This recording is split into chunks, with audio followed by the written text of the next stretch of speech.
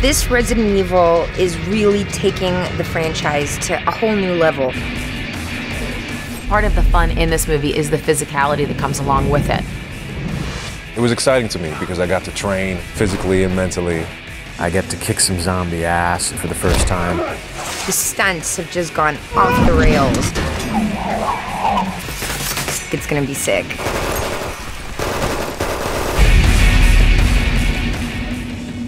Whenever I start a movie, there's different things that you pull out of your arsenal, the different tools that you need to work with.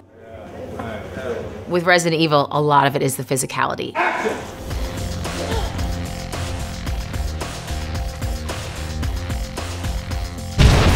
Knowing how to shoot the guns, doing some of your own stunts, and really making it as real as possible so that the audience can go on this journey with you.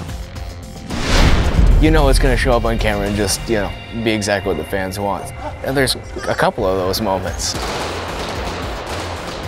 The stunts in this movie are tremendous. As an actor, it's great to have something that you can really grab a hold of, focus on, and make it your own.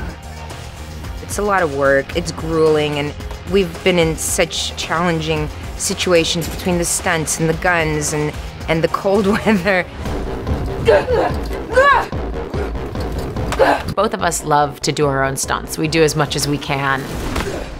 I have a great love of martial arts and a great respect of doing stunts and action films.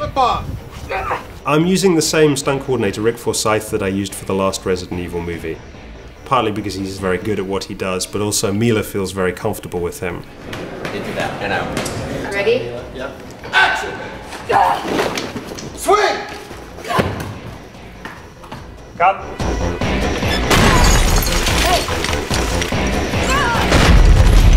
Rick, it was great to kind of bring his team back and work with a familiar set of faces to kind of bring the stunts to life.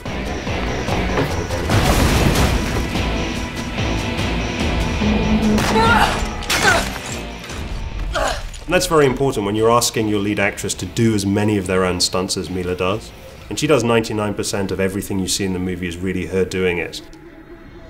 I think she's been training through the whole series of Resident Evil movies, so she's got it down. Action! She's so impressive on screen.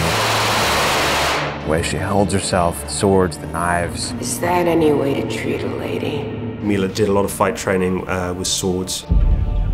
She studied with a Japanese sword master because I wanted the sword fighting to be as authentic as possible. I wanted to give, Milla some fresh weaponry for the movie.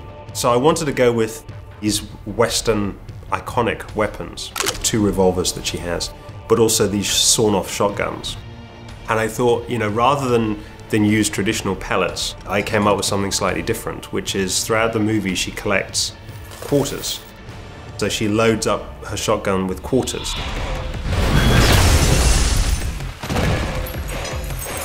I love to fly, I love to do stunts, even though it's hard and it's uncomfortable. I really get a kick out of it. It feels like I'm superhuman.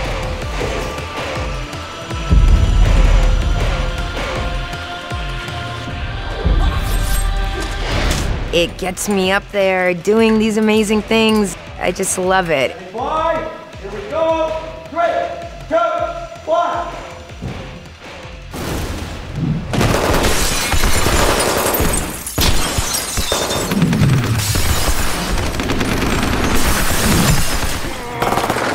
Half of our heroes end up in the elevator shaft. Oh shit! Well, Milla leads the zombies over the rooftop. There's an element of danger and risk. You do the stunt wrong and you're in a wire rig, you can get really hurt. 2 to 1, please. Going out. Here we go. We had her, hung from a crane. 3, 2, 1. She did the fall, just dropping past us on wires and the harness. She hits the end of the wire and the zombies continue to their death. You can believe a lot of the crazy stunts that happen in the movie are achievable because she actually does participate. She's good at it. She knows how to do it and just keeps doing it and keeps getting better at it.